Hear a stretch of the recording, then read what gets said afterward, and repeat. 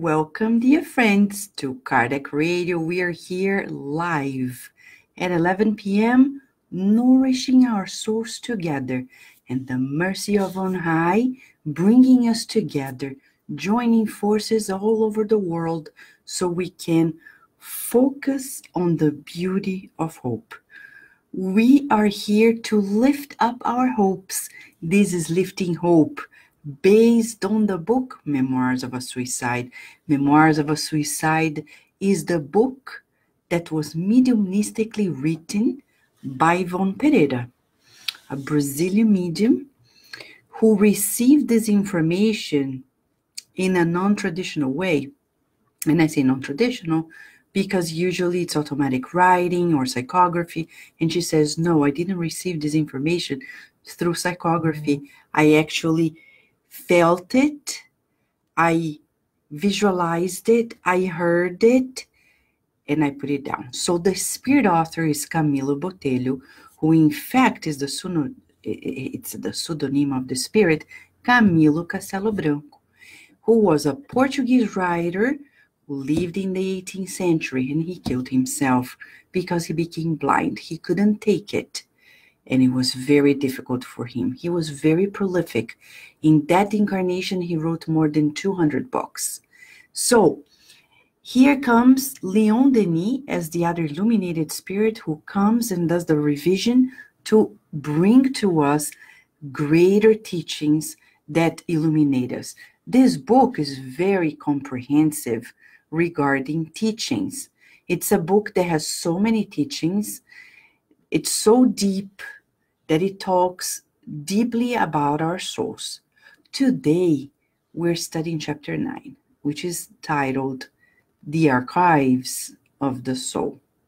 So many teachings in this chapter. It's so fascinating that it gives us instructions for us to live a better life. Are you ready? Yes, I can see friends coming along. Welcome, welcome, dear souls.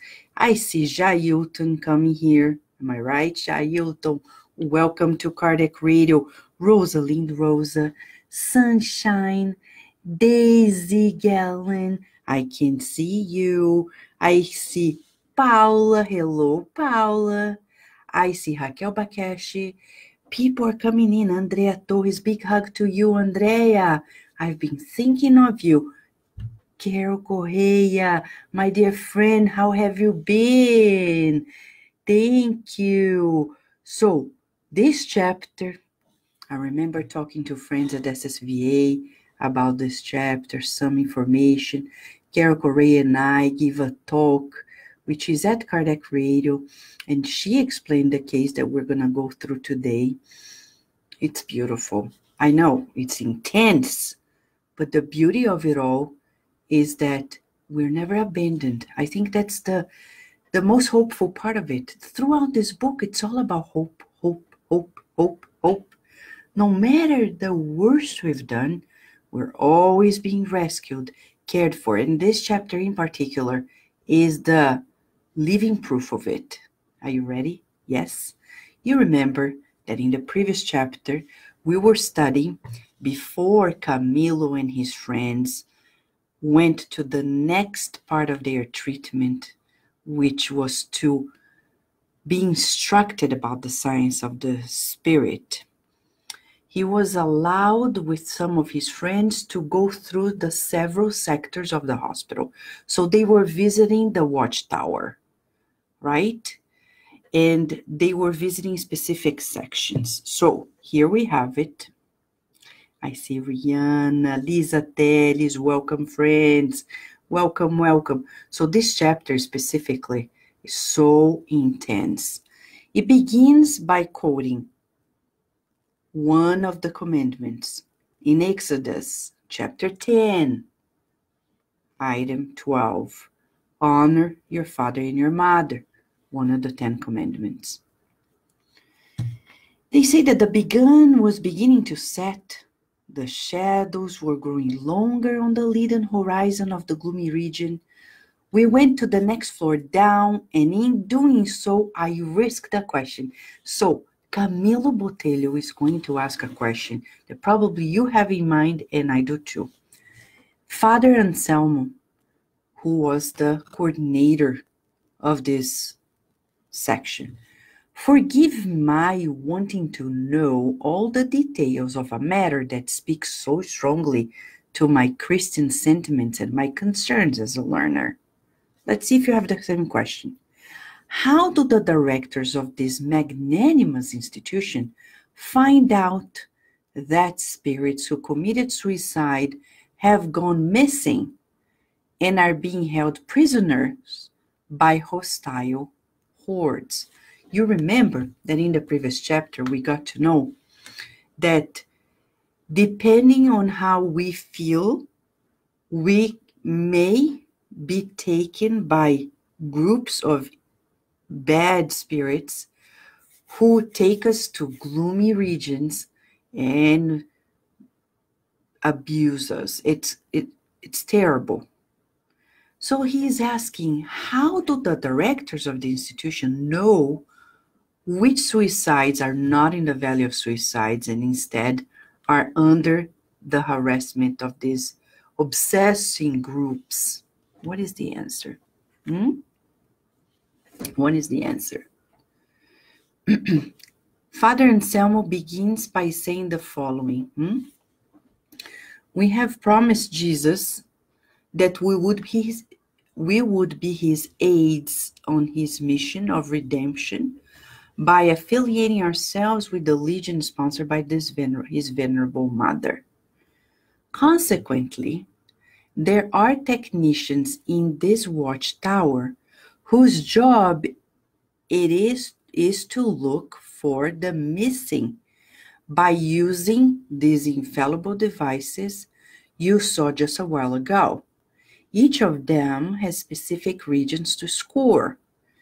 Moreover, now, afflicted by remorse, former obsessors who have been regenerated under our care and made members of the militiamen willingly came forward to disclose the places they know about the invisible or on the earth where the victims of the oppressive persecution are gathered and where the worst atrocities are being committed. Once confirmed, these places are visited and cleansed. Usually, however, such information and orders come from the higher realms, from the magnanimous assistance of the pious Mother of Humanity, the governors of our religion. If the suffering entities are not under the direct care of hers, the guardian of the legion to which they belong can ask for the assistance on their behalf, because there is fraternal solidarity among the various groups of the sidereal universe. Moreover, no matter how disgraced or forgotten suicides may be, there's always someone who loves them and takes a sincere interest in their destiny by directing prayers to Mary on their behalf. So, this is beautiful. Nobody is lost. Remember the previous chapter. Jesus said he would never allow one of his sheep to be lost. He would stop everything to go after that one. And now we are joining forces. We need to do the same. Go after, find out, and help everybody, not only that person. So, for you and I, we need to know that past affections, old friends forgotten due to reincarnation, loved ones who accompanied them in past lives, their guardian angel who knows all their steps as well as their thoughts, and who will assist them with true displays of fraternal love by the love of God. These are the people who will be helping. Plus, it's almost like the movies we see, right? And even in our society nowadays, those who were former obsessors, they come and to help out, they tell where those things happen, the location, and they tell the spirits and they go there and they're able to help. cleanse that area of the earth. Okay. If the plea is directed to Mary, immediate orders are expedited to her messengers and then distributed to various outposts and institutes of suicide assistance maintained by the Legion. The workers are informed about the present activities surrounding the sufferer.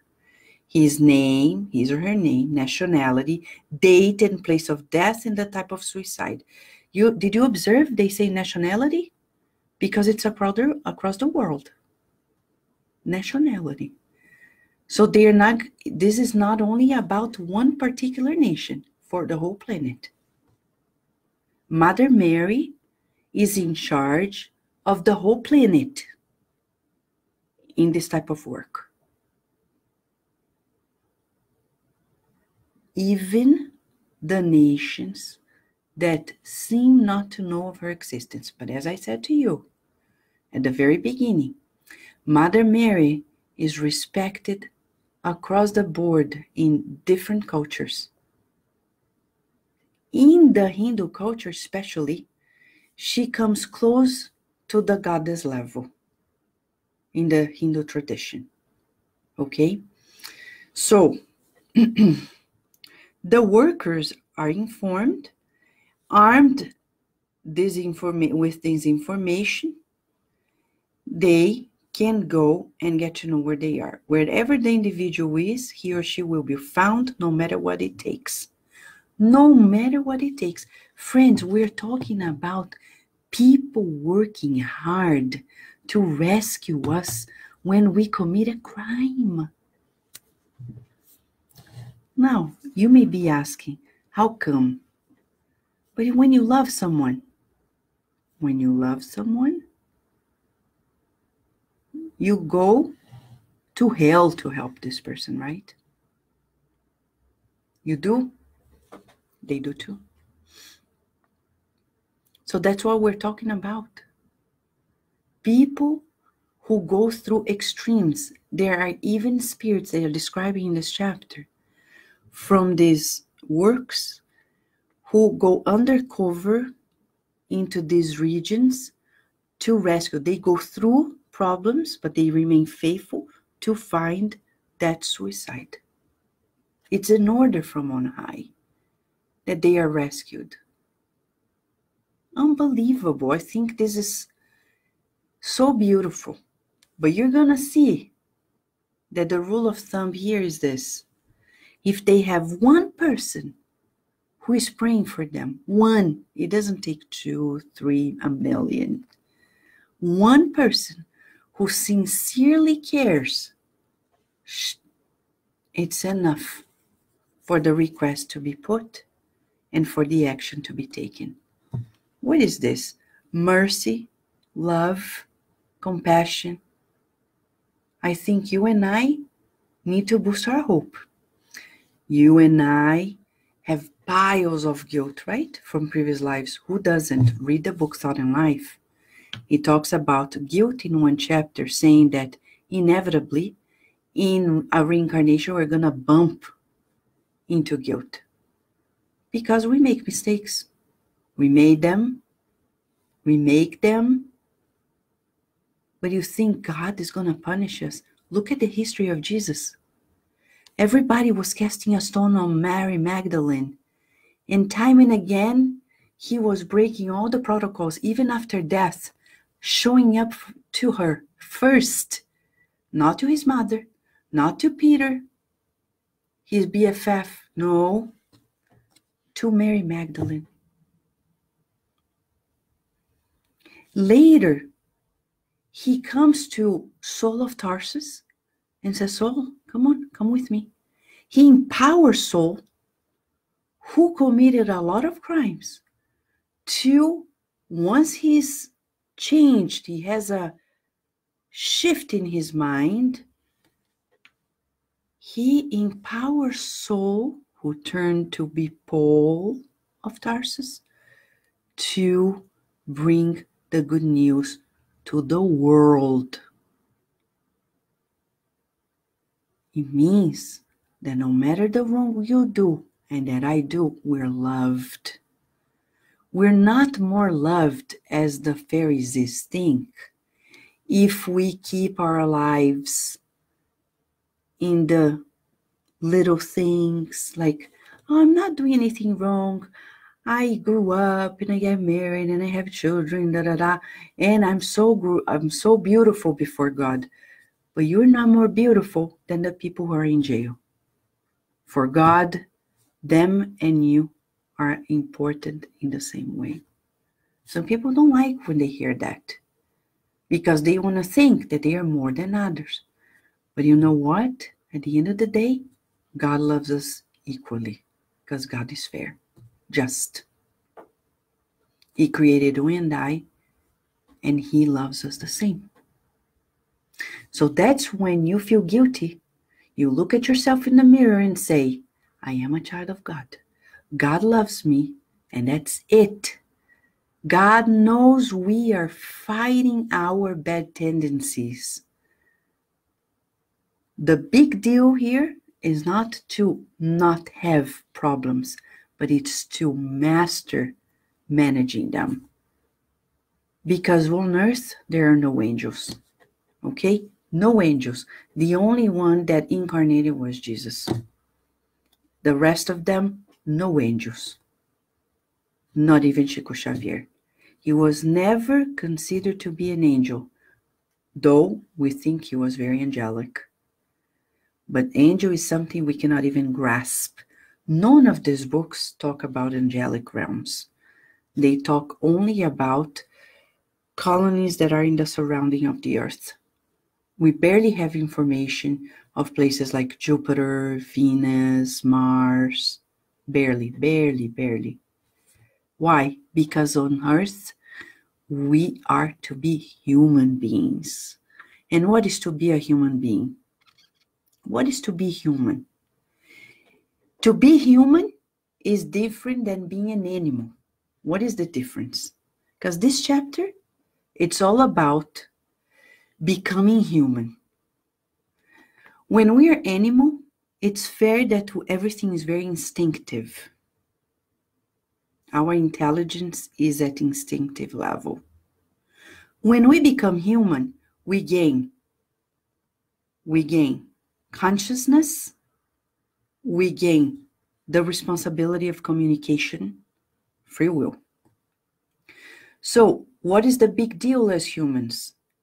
To learn to think before we act.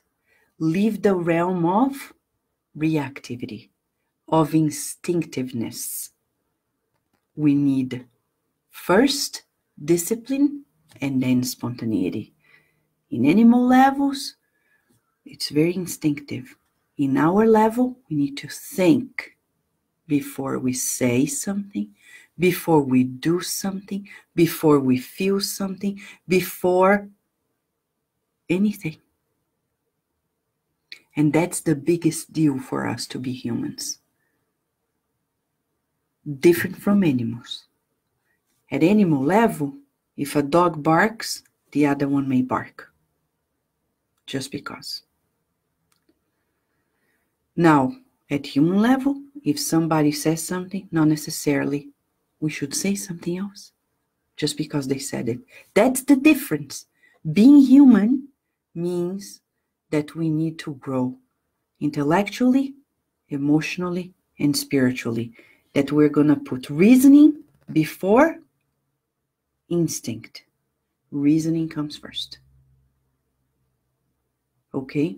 So let's say at animal level, for example, I have a little fish. The fish doesn't need to eat much, no. But if you see the fish, every time it observes you around, it wants something. And if you keep feeding, you may push it to death sooner than you imagine because they're going to eat it. That's the instinct. Like a dog, if you keep putting food, they're going to keep eating, right?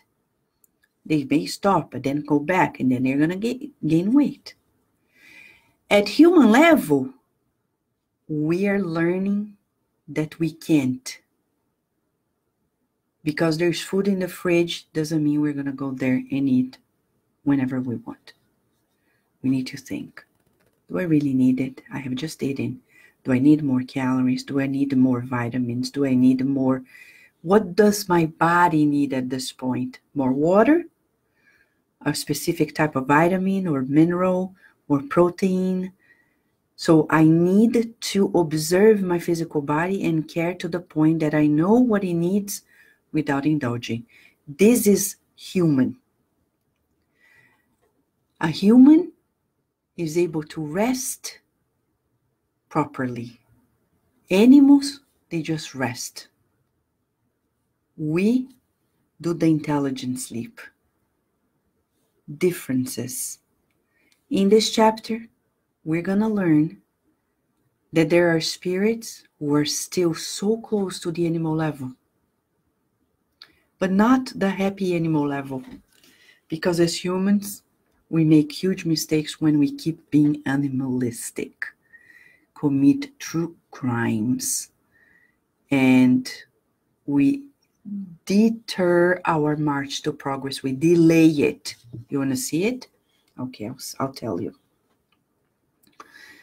So,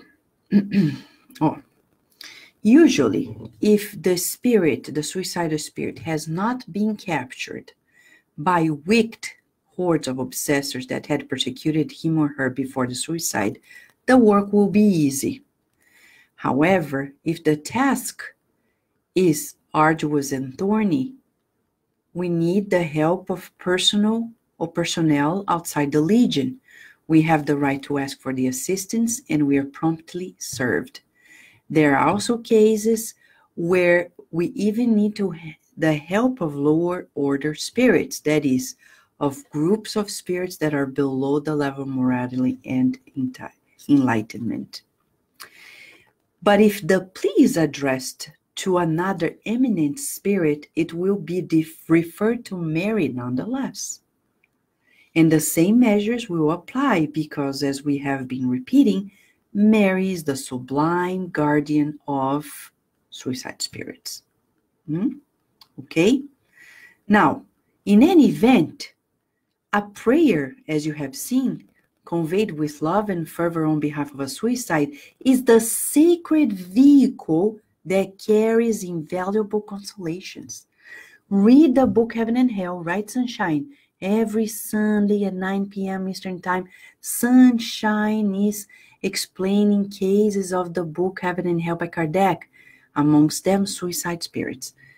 You know, we have previous programs, and you can go there and see it. And the prayer is sacred. It brings celestial mercies to the poor wretch at any time. It is one of the beneficial elements of the assistance established by the law for those who suffer. Okay? All right. Okay. The work is vast. He says if suicidal people just thought of all these works that are done when people commit suicide, they would probably think of how much work they are giving to these guardian angels and the superior spirits and would probably not do it. That's what he says, okay, Father Anselmo. And he finishes by saying that they can rescue and take them to consoling shelters watched over by Hope, Mother Mary. So, they go to this specific tower that was very gloomy.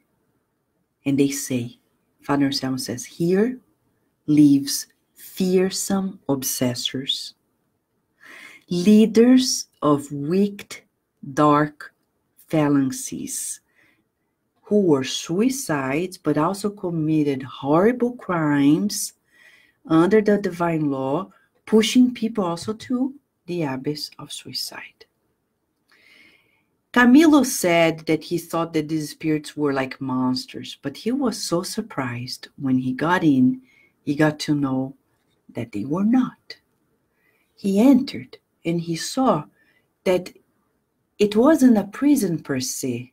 It was like an educational institute with educational apparatuses and everything that was ideal to help educate the minds of these spirits who were the darkest.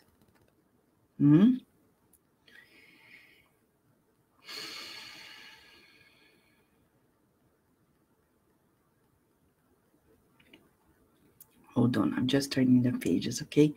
Breathing in, breathing out, breathing in, breathing out. Now, Father Anselmo is looking at Camilo and the friends and saying, come with me. You can use your remote viewing equipment to see what is happening now. So they start seeing small rooms of study and things that were quite comfortable, not to shock the prisoners, inviting them to reflection, meditation, study, silence. You know, friends, as we said in previous chapters, silence is so healing, but not this silence of indifference.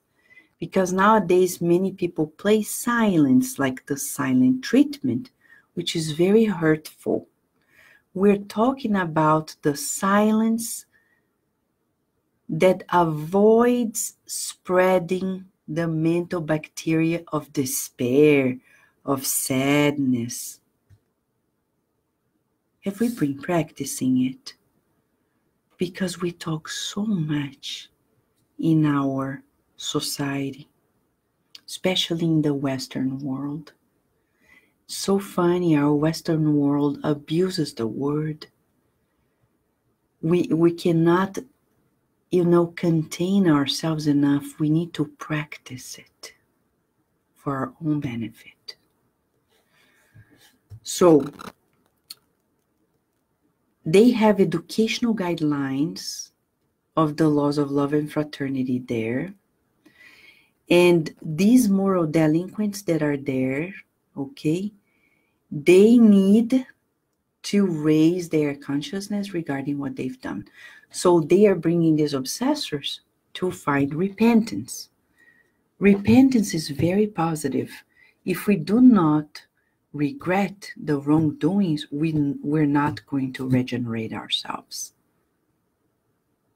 By recognizing, realizing that we have done something wrong, we go to the next step in the pathway of a reparation, right? Some people are afraid of repenting because they think they're going to feel so guilty and ashamed that they don't even go there. They're like, no, but I did it because, and we're going to see a case like this. You want to see? I'll tell you. Father Anselmo points out to a male figure, okay, on the magnetic screen. He was around 40 years old.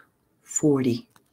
He says, this is one of those fearsome obsessors, the leader of a small phalanx, hardened and evil entities, the bearer of multiple vices and moral degradations, a criminal and a suicide, who dragged into his abyss of vileness and misery all the careless incarnates and discarnates he was able to lure away to follow him. His crimes against the divine laws are so serious that we would not be surprised if we received an order from on high to hand him over to competent channels for an expiatory reincarnation on a planet less evolved than Earth. You think these big-time criminals on Earth will be allowed to reincarnate on Earth? I don't think so. Now in the transition, this is it. If you make a huge mistake, another planet. Because we can no longer afford the reincarnation of people who do not want to regenerate themselves. It's sad to say, because maybe our loved ones are there. Hopefully, we will not go there. But it depends on what we do with the rest of our lives. Right? Law of action and reaction. Mary interceded before her son on behalf of his wretch. So you see, Mother Mary asked Jesus for permission to help this man.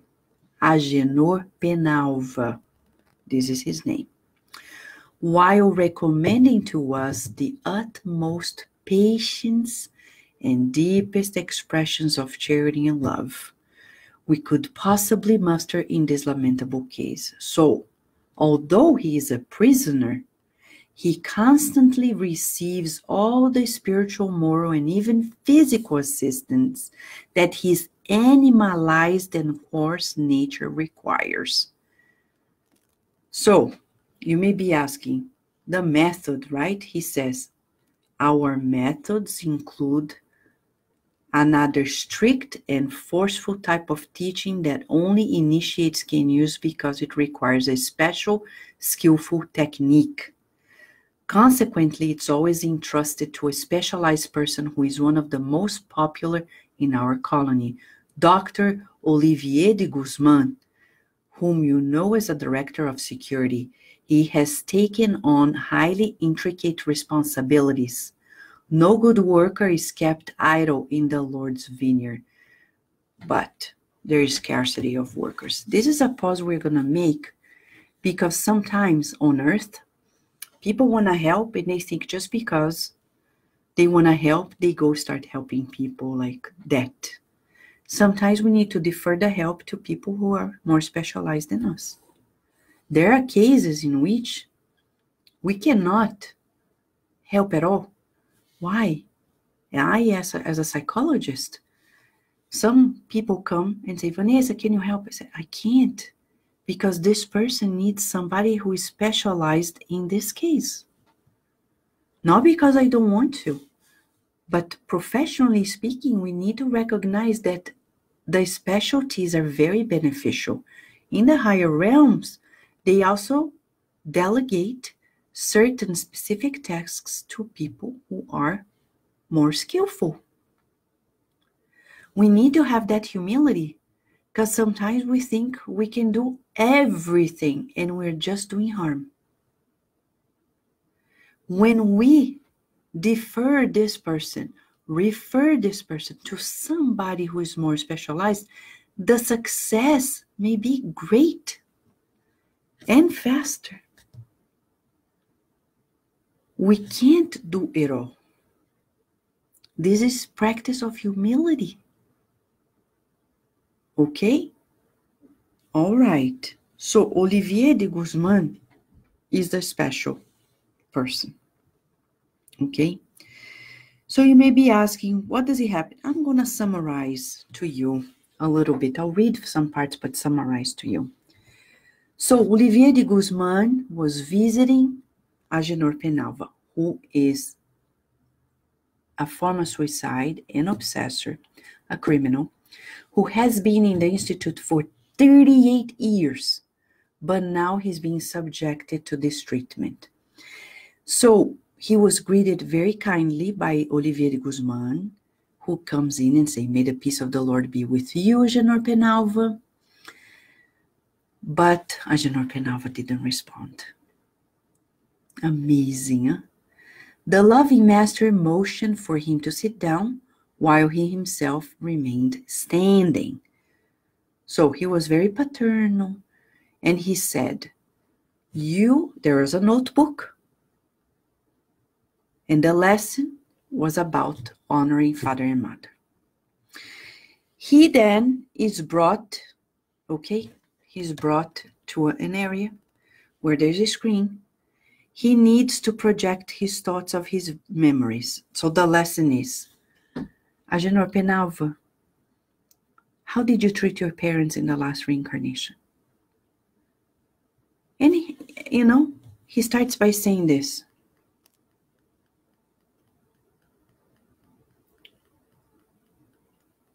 Hold on. Okay, he starts saying here, I have been a good son. I was a good son. I love my parents. Da-da-dee, da-da-da. And then the technician, the director, Father Olivier de Guzman says, really? Somebody who is listening to you, Agenor Penalva, may think that you are a victim. But I know you. That's how he talks. You know, on earth, we're so childish. We're so sensitive. I love this book because it's the true therapy for the soul. We need to handle it. We're not going to change if somebody keeps patting our head and sugarcoating. We need people who love us and say, face it, face it, face it. Yes, we need people who say, come on, you can do better. Enough with this postponing. And that's exactly the attitude of Olivier de Guzman, okay? He says, no, Master, not at all. I was not a bad son to my parents. What I told you about that aspect of my life is true, I swear. And then he talks and talks, and he says the terrible things that happened to him as if he were a victim. And then Olivier de Guzman said with sincerity but serenity, is someone else had to listen to your constant complaining, Agenor. They might think that terrible injustices were being committed on these premises, illuminated by the sublime protection of the magnanimous director of our legion. But needless to say, the long string of misfortunes you have just described originated from the sinful excesses of your own acts and the truculence of the primitive instincts you still harbor. For 38 years, you have been patiently exhorted to reform yourself on the inside. Doing so would assure you of less afflictive situations. However, you have systematically refused to make any effort to grow spiritually and to have kept yourself locked up in the ill will of a pride that has been poisoning your spirit by keeping it from taking any steps on the path of progress that you should have started out on a long time ago. We have been very patient with you, even though you haven't realized it. You know good and well that your containment within our protective circle is keeping you from being taken captive by the phalanx of obsessors that you yourself used to lead. And you also know that you yourself are responsible for the freedom you desire so much. You have never been mistreated here. We offer you spiritual treasures each and every day. And then he keeps talking and talking and talking and talking and talking. And then he brings him to the camera and says, let us examine your merits as a son. They will all be fully credited to you and will thus mitigate your future reparations. Agenor Penalva, sit in front of this screen under this magnetic canopy. It is going to photograph your thoughts and memories. Go back in time to when you were 5 years old in your last existence. Remember all you did regarding your parents, especially your mother. Your actions will parade before you and you'll be judged by your own conscience, which will now receive a powerful echo from the reality of the past. It cannot evade it because it has been faithfully and meticulously stored in the imperishable folds of your immortal soul. Like all extremely guilty spirits, Agenor immediately tried to escape. No, sir, my master, please, I beg you, let me go back to my room so I can prepare myself better. Olivier de Guzman said, sit down, Agenor Penalva, I command you. He sat down. Everybody was watching and holding their breath. Olivier's demeanor had become profoundly grave, as if concentrating his mental powers to their highest degree. He enveloped Agenor's head in a luminous translucid white band that came from the solar light itself. The band was like a garland and was tied to the canopy that covered the chair with luminous imperceptible wires. Then the string. Agenor Penalva, you are now 5 years old and living in your parents' house on the outskirts of Malaga. You are the only son of an honest, happy couple. Your parents dream of preparing a brilliant future for you. They are deeply religious and are living examples of their upstanding virtues. They cherish the idea of consecrating you to God, of having you wear the cassock. Awaken in the folds of your soul your conduct as a son toward your parents, especially your mother. Do it now. You're in the presence of God.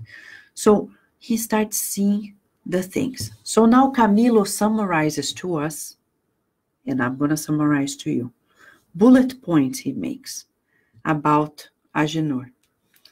It's interesting that this case begins when he's 5 years old. You know why? Because nowadays, many parents, they don't observe the minimal tendencies that they can see from an early age. If they could see it, they could help, but they don't. So it's beautiful because it shows to us you can recognize a soul and the tendencies from the get-go. So Agenor Penalva had been a rebellious son from early youth, with no tenderness or respect for his parents. He never acknowledged the kindness that they bestowed on him. He felt that his parents were his slaves, and it was their duty to serve him and prepare a future for him. He, the son, was the master. How many children are the masters of their parents at home? We need to say no. We need to educate them. We can't allow children to rule parents' lives. Not because of the case of authority or power struggle, but we're not helping. Look what happens when we don't tame the child from the get-go. He was not kind. If you see your child being unkind, we need to trim it down. How? Consequences. Tell them, look, for every action there is a reaction. If you do it one more time, there will be consequences. Not only you're not going to watch a cartoon, not only this, but if you do right, there will be rewards. Both. It's a balance. But we need to educate the soul. It's hard work. I think the hardest work we can ever do is being a parent. It's the hardest of all. Hardest. And I cannot even imagine what it is to be a parent of a super low order spirit. I cannot imagine. It must be very hard. That's why we need support for parents. Parents need a lot of support. Inside the home, he was despotic, hostile, irreverent, cruel. He was benevolently likable. Outside in the streets, he was kind, affable. He refused to correct himself, okay? He wanted an easy future for him. He was very ambitious, resentful because he had humble beginning. So he decided not to say where he came from. He was inclined to a military career, okay? He had worldly aspirations. He was ashamed of his humble beginnings. And he dropped his paternal last name, Penalva, for a fictitious one because he didn't feel like it was prestigious. And he proclaimed himself to be descendant of crusade generals and noble knights who freed Spain from the Arab yoke. He had never visited his father during his long illness, and after the father died, he left his mother without any means of support. He took all of her possessions and the money she had saved up for long old age, leaving her behind in the countryside. He caused her to shed the tears of disillusionment, and she was without protection and care, leaving her in humiliation under the care of distant relatives and who considered her a burden. He refused to receive her in his home in Madrid. Unbelievable. He was home with important people, and he didn't want them to see his simple, humble mother. Because she, the mother, continued to beg for his protection, he secretly moved her to Portugal. He sent her to live with a paternal uncle who supposedly lived in Oporto, but he did not check to see if he still lived there, which in fact he did not. Consequently, his mother was unable to locate her brother-in-law and got lost in the Portuguese soil, finding shelter with some compassionate fellow Spaniards. So he was bad for his mother, for the father. So he sailed to Americas, abandoning even his wife in false promises. And once he was there, he seduced, dishonored, and even induced to suicide a poor simple girl. Completely disinterested in his mother's fate, he abandoned her forever. She ended up in the streets, and the scenes were dramatic and repulsive in realism. Agenor, who had seemed serene at first, gradually became troubled to the point of so much anguish. He said, "No, master, no, 1,000 times no.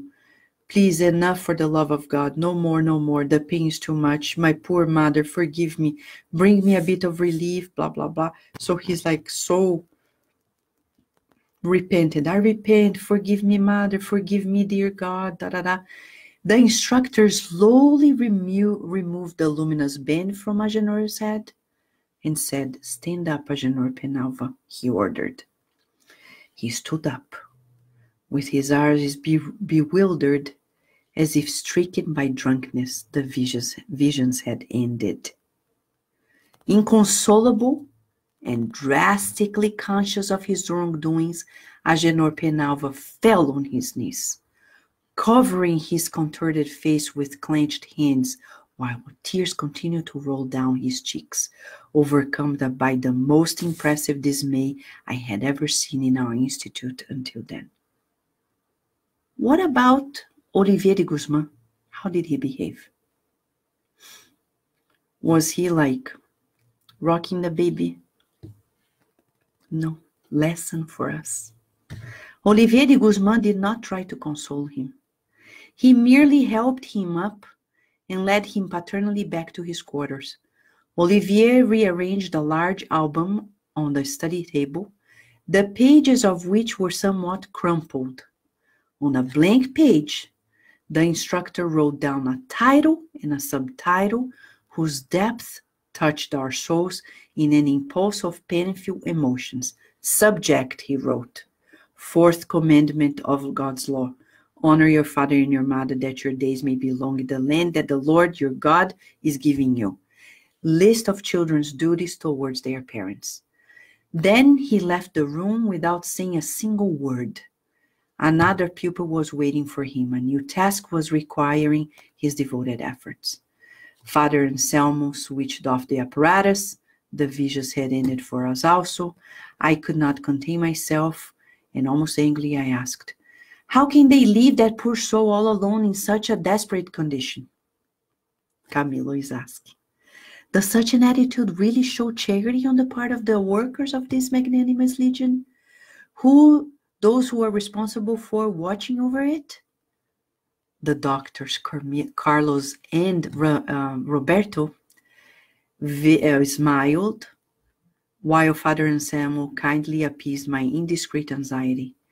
The mentors know their wards and their responsibilities in detail. They know exactly what they are doing. Moreover, who says the penitent is going to be left alone and without assistance? Isn't he under the maternal protection of Mother of Nazareth? When the gates of the fortress closed behind us as we prepared to return to our quarters, we could still hear, resonating distressingly in our stunning minds, the cries of the evil son amid the fierce convulsions of his remorse. Forgive me, Mother. Forgive me, dear God. That's good therapy for us. Moral therapy. That's something we should do with ourselves, with our children. Is to ask ourselves, these are the laws of life. If we observe, we have a tendency on something that is not good. Let us do this. Like Olivier de Guzman, take a piece of paper. Write down our weakness in the sense of like what is to be strengthened, and write down the duties to fulfill it. That's a good way to heal ourselves before we discardate. If you observe a certain tendency, as we said last night, seek for the virtues to be acquired. Let us do this exercise. If you find out, go to the Gospel according to Spiritism. Let's say, I'll give an example. Let's say we identify that we, not other people, okay, that we have a problem in terms of patience, that we're not patient enough. Read about patience in the Gospel. It's chapter 9, item 7. Courage, my friends. Christ is your model. He suffered more than any of you and had nothing for which to reproach himself. And write down how you can be more patient. This is the exercise that they do in the Institute. And then you visualize yourself like, I can be more patient when somebody comes, does this, and instead of running away or doing this or I will be doing that.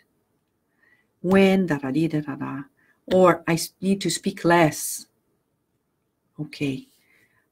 Duty to be more charitable when talking, meaning not overloading people's minds with our. So I will be more dutiful and charitable, listening to people, not being judgmental, not sharing despair, not by doing this, that, and the other. And that's a good therapy for us. When we read this chapter, we need to feel the scripture. When we see a Agenor Penalva, we may see us. We can't escape anymore. We need to face. We need to face who we are, because the more we have the courage to face it, like Mary Magdalene, like Saul of Tarsus, they were courageous to face themselves as they have been. And they made a decision, I'm going to change it. And they worked hard to improve themselves. We're not able to remodel any house without seeing what we don't like anymore. If an architect comes to your house and says, what do you want to change? And you say, I don't know, they're not going to be able to do anything. We need to look at the problem and say, I don't like this window and I need it to be this way. I don't like that, but I need to think how it needs to be. The same for us. We need to be courageous to look at ourselves and say, I want to remodel you.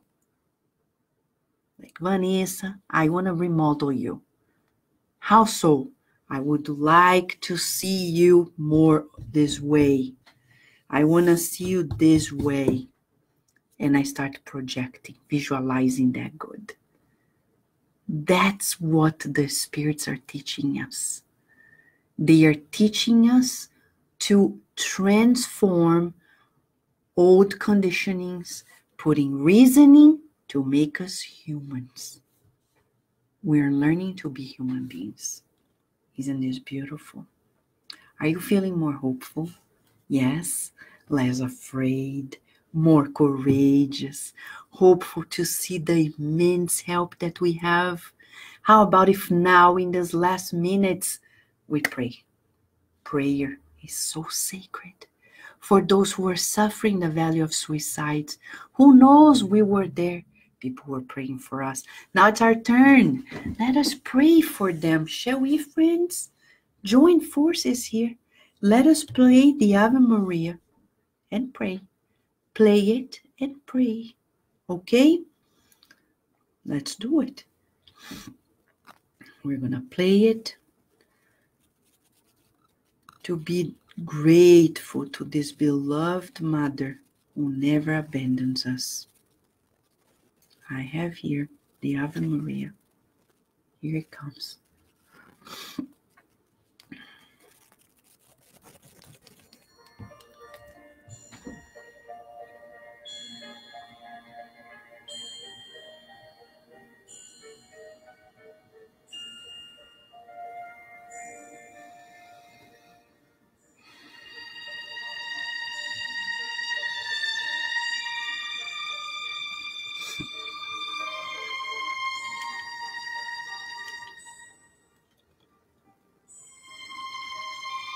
Dear Mother Mary,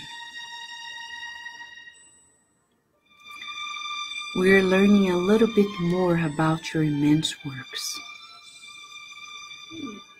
We cannot even imagine the vastness, non-stop legions of workers who are constantly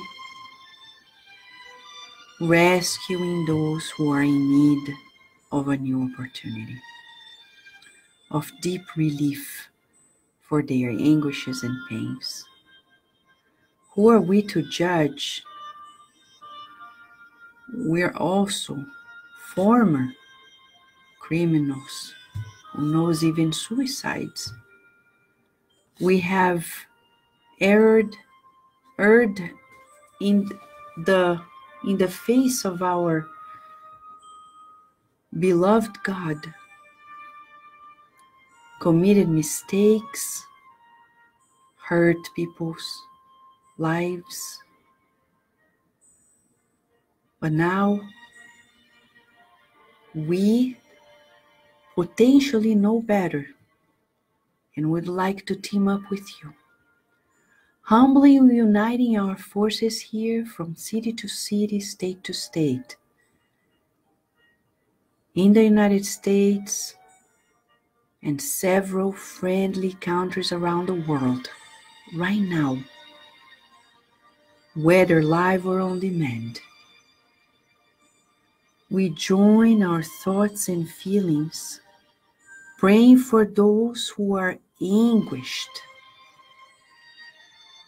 in cruel pain, feeling the coldness of their suicide, the repetition of the feelings and the images, and the many lives that are still tormented and tormenting them. We pray that our crumbs of good wishes are multiplied by your immense love and reach them out as we visualize your blue blanket of love, warming each one of them, warming them up and lifting up their hopes. Thank you for your love, for inviting us to join you. What an honor. We thank you for caring for us as well, for knowing our pains and sorrows created by our own selves. May your love for us also bring relief to all of our hearts.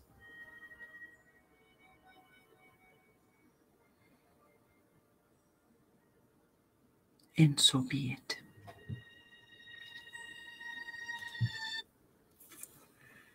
It feels good, and our hopes are lifted.